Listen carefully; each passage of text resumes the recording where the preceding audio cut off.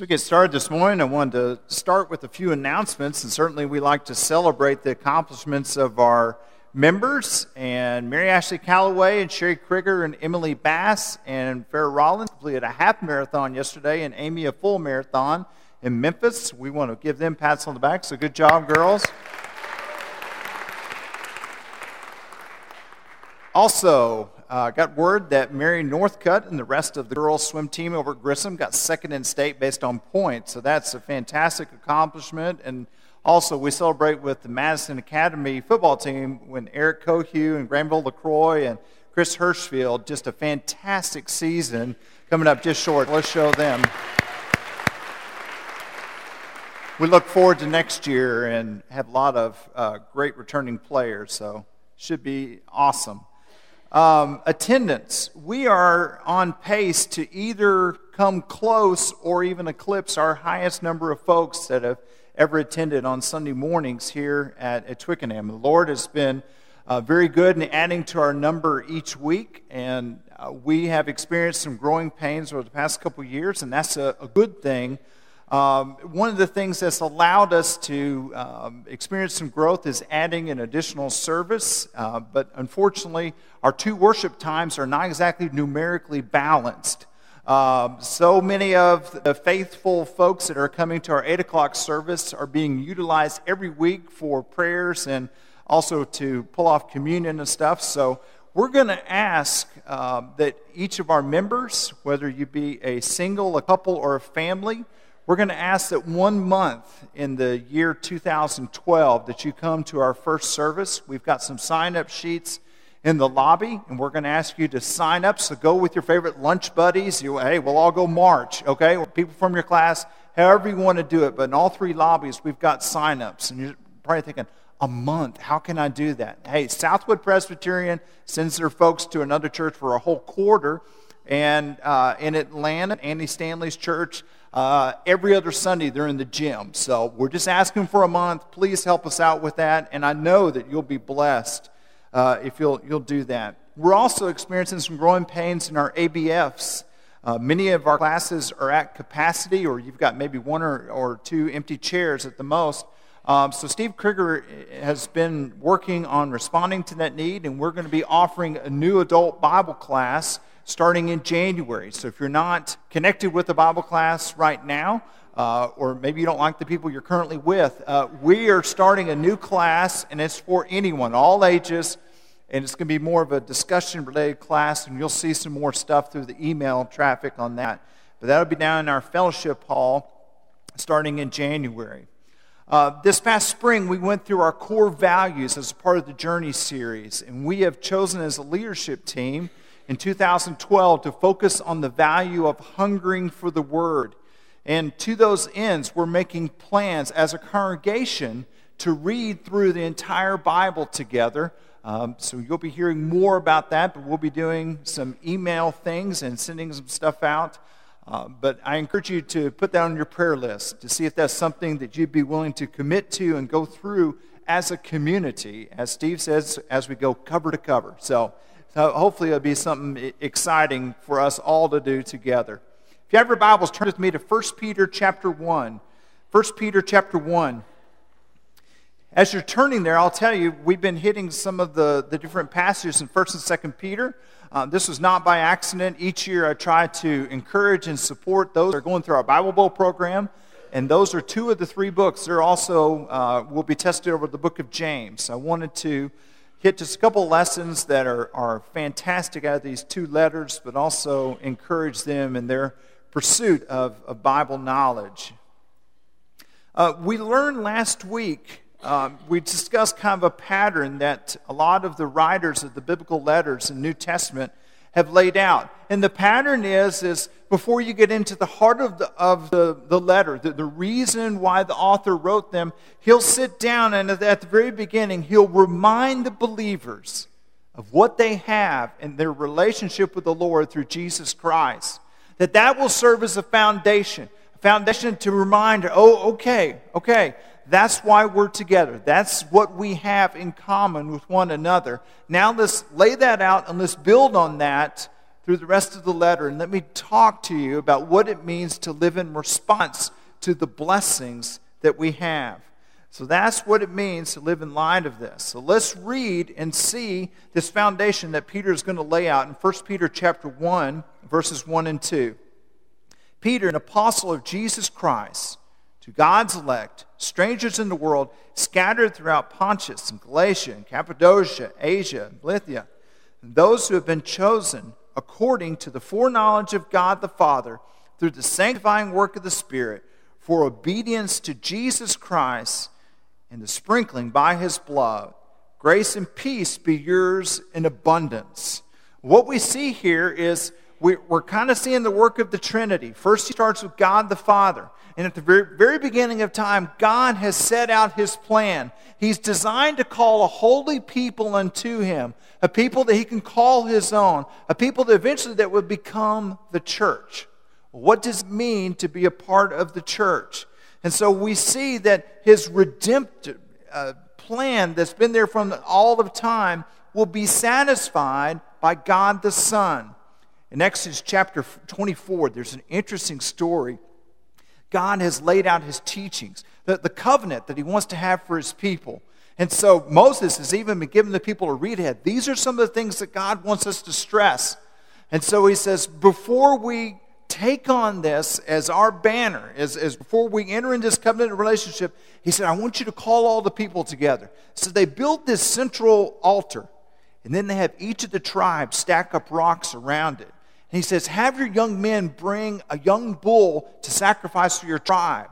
And so as they're preparing these bulls, Moses has them take half of the blood, and he pours it over each of the altars. The rest he puts into bowls. And I don't know if it was just Moses himself or he had some representatives, but they begin walking among the people.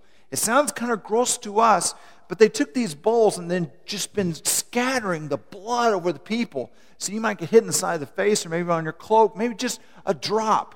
But this was to signify we're God's people. We become this living sacrifice before the Lord. And so Peter is bringing this imagery back of the sprinkling of the blood that we have through Jesus Christ. So that's what he has been given to us. And not only that, we have God the Father, what he's done, and God the Son. Well, also, he concludes with God the Spirit, who indwells this called community, not only to cleanse us, but to empower us. That's exciting, to be a chosen people for the will of God. So he lays out, this is what the Trinity has done, and grace and peace can be brought about by what they have done. Okay, well, how do we get a hold of this grace and peace we talked about last week? Let's read on in verse 3 through 5. Praise be to God and Father of our Lord Jesus Christ. In his great mercy, he has given us new birth into a living hope through the resurrection of Jesus Christ from the dead, and into an inheritance that can never perish, spoil or fade, kept in heaven for you, who through faith have shielded by God's power until the coming of the salvation that is ready to be revealed in this last time. Through faith, we've been given this new birth. It's almost like we have the work of what God has done, and God the Father, God the Spirit, and God the Son. All this has taken place, and we enter into that. So we leave our old life, and we step over into these new blessings, a new hope as our new creations. So he talks about this new birth. He's going to talk about babes in Christ hungering after the milk of the Lord. So he shares this. This is what he wants us to do. So he says, I want you to understand that we have this new creation, this new life, and all that is going to be fully realized on the day of salvation when Christ comes back. He said, there's been an inheritance that's been set aside for you. Okay, so what Peter is going to do before he starts talking about how we interact, he's going to talk about, we have this bookend of what God has done over here, and we have this promise of this inheritance on the day to come. So what do we do in between? Well, that's what Peter is going to talk about. What's our response to what God has done for us and what God has promised to do in the future? He calls each believer to begin walking by the path of holiness. He says, start living like Jesus. Okay, do we wear the kind of the sandals and robe. No, that's not what he's talking about. But we start talking like Jesus. We start having the same priorities. I don't know about you guys, how would that fly at your high school and your middle school? If you start talking about the things of Jesus, start talking about the kingdom of God, well they're going to think I'm weird. They're going to think I'm some religious nut. Peter says, absolutely, we need to get ready for that. We need to realize how short this life is, that we've been called according to God to suffer for our beliefs. But he said it's not a bad thing when we go through this, because this suffering refines our faith. It cements it, makes it strong, makes it genuine, makes it resilient, so that God can use us more effectively within the kingdom. What does this holiness look like? Look at verse 13 and 14. Therefore, as Darren Raby used to say, if there's a therefore, we need to wonder, why is it therefore? Prepare your minds for action. Be self-controlled. Set your hope fully on the grace to be given you when Jesus Christ is revealed. As obedient children, do not conform to the evil desires you had when you lived in ignorance. What Peter is saying here is, if we see what God has done, there was a time when we didn't understand what that was, when we hadn't crossed over into this new life. He's like, why would you backtrack? Why would you do some of the things you used to do? You're now living a new existence. You're called to a life of self-control. We talked last week about we're not animals. We do have self-control. What are some of the things that we're being called to be in control about? What does this mean? Well, the best way that I can describe the change of going from the old life to the new life is my life of going from single guy to married guy. Hopefully you can resonate with this. For those of you that have not been married, you'll just have to hang in there and trust me. But before I got married, I was living with my cousin Ross. We lived in a 2-bedroom apartment in Waco, and let's just say it was sparsely decorated. Each of us had a mattress, no box spring. The mattress is on the ground in each of our bedrooms. We didn't have a dining room table to eat on. We just had 2 recliners that we got at the thrift store. They're in the center of the living room. And in front of us, on top of cinder blocks, was a massive TV. I mean, that was all we needed. And so we'd go get takeout or frozen pizza or whatever, and we'd eat there right in our recliner. And when we got done, we'd throw our stuff on the ground, and the cat would lick it, and it was great. Okay, and clean up our mess. Let's just say that taking out the trash, cleaning the litter box, and doing laundry, those were monthly tasks when we just had to do it. I don't remember ever cleaning our bathroom. In fact, Jill made the comment when we were dating and engaged that she didn't know how we got clean in there. But that was our life. And life was great. There were no worries. There were no expectation between my cousin and I. If I see you later, great. If not, I'm not going to send out the search party. And the first month of Jill and I, when I moved in with her after we were married, I learned that single guy life doesn't fly with married guy wife. And I had to realize that dirty clothes stacked up are not a nightstand. It doesn't work. A pizza box is no longer a bath mat. Hey, I was repurposing for it was cool. So these are some things I had to learn, and she had to do a lot of work on me. But guess what? I'm so much better for it. Amen. All right. But you move to a different way of life, and that's what Peter is saying. He says, you need to realize, in 2 Peter chapter 2 and verse 2, he says, you need to grow up in your faith. It's not enough that you say, yes, I'm a believer in Jesus. Yes, I'm a child of God. He said, you need to start living like it.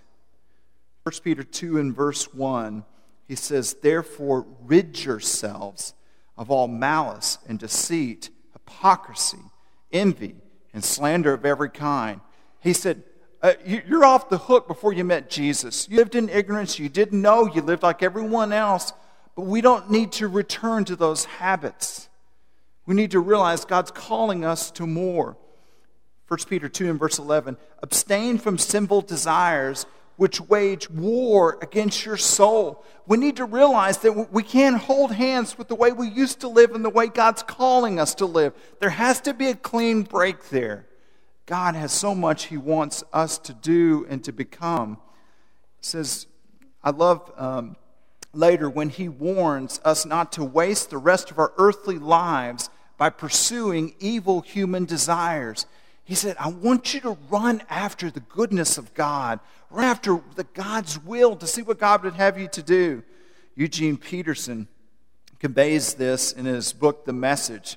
1 Peter 4 and verse 3, this is his version of it. You've already put in your time in that God-ignorant way of life, partying night after night, a drunken and profligate life. Now it's time to be done with it for good. Man, crave what God wants in your life. Crave what God would have you to be and to become. You can't do that if you're still nibbling on the old life, if you're still running after these things. What He's calling us to is to holiness. He's calling us to something so much more. Exchange your old way of living for a new life of holiness. 1 Peter 1 and verse 15 and 16, it says, but just as He who called you is holy, so be holy in all you do. For it is written, be holy, because I am holy. If we're going to run after God, just like we see in the life of Isaiah, when you're truly confronted in God's presence and you see who He is, He's a very holy God. He's not just holy. He's holy, holy, holy. And the closer we draw into God, the more that we will have to rid ourselves of the stuff of this earth. Many a card game where you're dealt out a bunch of cards and you know the things you want to keep, but you separate the things that need to be discarded. So you'll pull something in you need and get rid of the things you don't. It's a lifelong process. We see in Peter, in his life, there were some things that he held on to the bitter end, but he eventually had to let go of his rage. He had to let go of some of his language that he was still using at the time of Christ. He had to let go of his pride. These are some of the things he discarded in order to take in the things that God would have him to be. So between the work of the Trinity and the promise of eternity, we're called to live a holy life. Okay?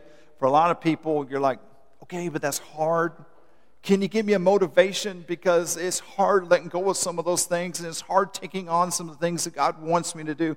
Give me some motivation, something that I can tangibly grab a hold of that will help me to do it finally.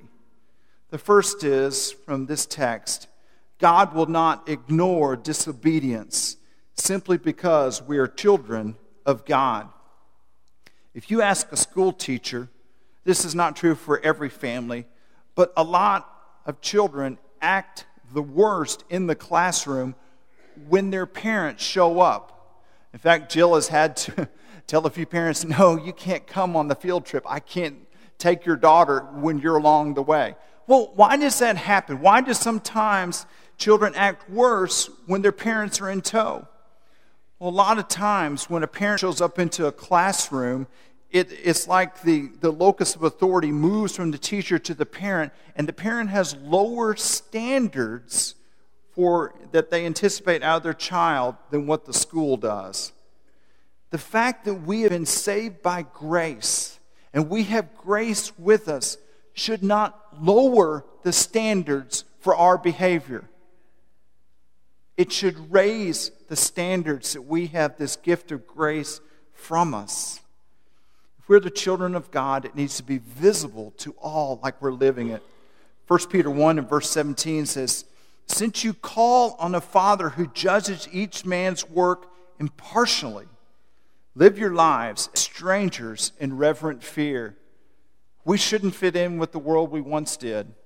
We're called to something so much greater. Our Heavenly Father is an impartial judge that looks at our actions and judges each person fairly. Now, some of you are sitting there thinking, okay, doesn't that kind of contradict with what you preached on last week about being at peace with God? Because you're talking about God being a judge, and I just want to be at peace with God. God presents the path to grace and to peace with Him, but He's calling us to respond to that.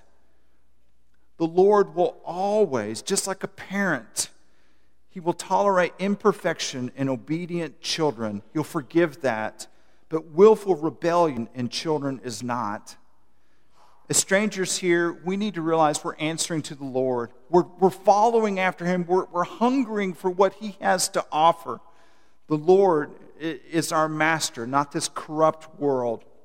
Well, the second reason we should pursue holiness is holiness of the messenger brings credibility to the message.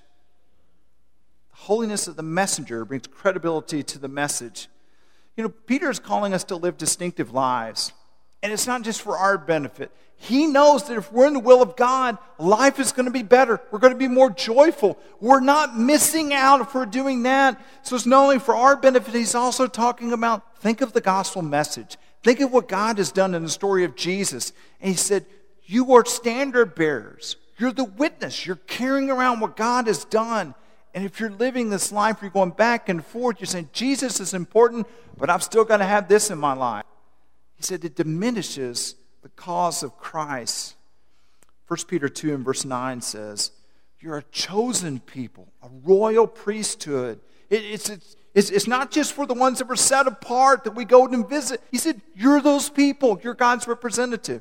A people belonging to God, that you may declare the praises of Him who called you out of the darkness in His wonderful light. Skip down to verse 11. Dear friends, I urge you, as aliens and strangers in this world, abstain from sinful desires which war against your soul. Live such good life among the pagans that though they accuse you of doing wrong, they may see your good deeds and glorify God on the day He visits. Whenever I read this passage, I think of Daniel. Daniel, they knew he was living according to the book, that if there was going to be anything that were going to trip him up on, he was a black and white guy. There was no gray in his life. They said, if we're going to go after him, it's going to have to be something with his relationship with God. Well, he prays all the time. Okay, we'll make it illegal to pray. Man, may people look at our lives and see that we are living such good lives, not to our glory, but to God's glory on the day He visits. You know, if you present yourself as someone belonging to God, you need to live in such a way that others will want to find out more. If you're living in the shadows, kind of with one foot in the old world and one foot over here, how appealing is that? It's just not. Last Saturday, I made my weekly visit. I either go to Home Depot or Lowe's. I feel compelled to go to both to keep both afloat. But I go there all the time. And I was buying some wainscoting, these long boards for a project I was doing at the house. And I had a bunch of things stacked on one of those flat carts where you can't really see everything because I had a bunch of the stuff stacked up. And I had 4 packages. When I was watching the cash register, I noticed that he clicked on the top 2 packages, and the other 2 were offset underneath where he couldn't see them. So I called it to his attention. I said, listen, there's two more packages under there you've missed. And he stopped what he was doing. He said, I can't tell you how few people would have done what you just did. And I wasn't consciously thinking about any of this. It was just the right thing to do. But I got to thinking in my mind, I don't know if I'll ever be given the opportunity to present the gospel message to this young man, but I'm certainly not going to sacrifice that opportunity over $30 in paneling. I'm just not going to do it. God calls us to live such good lives. And I hate to say it, in the world around us, it doesn't take much to stand out. This society needs holy people. This society needs a group of people that says, I'm going to be different. I'm going to do the right thing even if it's costly to me. Well, the final reason we're called to be holy is holy living is inspired by the high cost of salvation. It was one thing for the Israelites to carry an innocent lamb to go and take on the sin and to be sacrificed for the sin of the family. But it was something completely different for God's only Son to come and do that for us. 1 Peter 1 and verse 18 and 19 says, for you know that it was not with perishable things such as silver or gold that you were redeemed from the empty way of life handed down to you from your forefathers, but with the precious blood of Christ, a lamb without blemish, without defect. This whole phrase, you're redeemed. I think sometimes we lose a little bit of that based on what's going on in our culture. But back then, it would have conjured up image of a captive being released from an enemy, or maybe a slave from a master being set free. And so this price has been paid so that the other could be let go. Unfortunately, we found out exactly what that meant a few weeks ago. The story on Sunday morning, the 25th of June, 2006, about 5:30 in the morning, an army squad of Palestinian militants from the Gaza Strip crossed over into Israel. They had dug an underground tunnel near Kerem Shalom border crossing. And when they broke free, the first thing that they saw over in the corner, out of the corner of their eye, was a large tower, and they took it out. Below the tower was a tank, and this militant group came up to the tank and with a rocket-propelled grenade shot into the back of the tank and blew open the back end, the back door. First thing they did is it took a handheld grenade and threw it in there. 2 of the 4 crew members were killed instantly. 1 was severely damaged. But Gilad Shalit, a corporal, was taken from the tank at gunpoint and immediately escorted back down through the tunnel to the safety of the Gaza Strip. He was the first Israeli that's been captured by the Palestinians since 1994. For 5 years, this corporal has been held in a secret location in the Gaza Strip until October 18th, when he was brought back in a prisoner exchange. Israeli President Benjamin Netanyahu was criticized not by his opposition, but by those within his own borders. The fellow Jews had criticized him for the terms he agreed to in this prisoner exchange. What did it cost him? 450 Palestinians, 280 of which were serving life sentences without parole. 131 Hamas operatives that have been living in Gaza. 27 female terrorists. All total, 1,027 Israeli-held security prisoners known to have been responsible for 569 deaths of Israeli civilians. All these let go for the life of one corporal that manned a tank gunner. Why would he do this? Why the imbalance? Here's simply what the president said. We can't leave a man to rot in the jihadi dungeon. You know, this story sounds absurd, but in a lot of ways, that's our story, isn't it? But I need to tell you, we're not Gilad Shalit, the innocent that was taken. We are the riffraff that was let go. Amen. We are the misfits, the ruined sinners, the enemies of God that have been released in the prisoner exchange that God did with Satan so we would not rot in his cellars. We've been pardoned for our transgressions so we can be reclaimed as his own. It was such a high price. Of course we appreciate that, and it should drive us to holiness. In Christ, we have not only the pattern for holiness, we also have the reason for holiness. It should drive us to that. We respond just as Jesus Christ responded in the garden. Not my will, but yours be done. Peter sums up this whole passage in section in this way. He himself bore our sins in his body on the tree so that we might die to sins and live for righteousness. As we enter into our time of communion, let's pray together.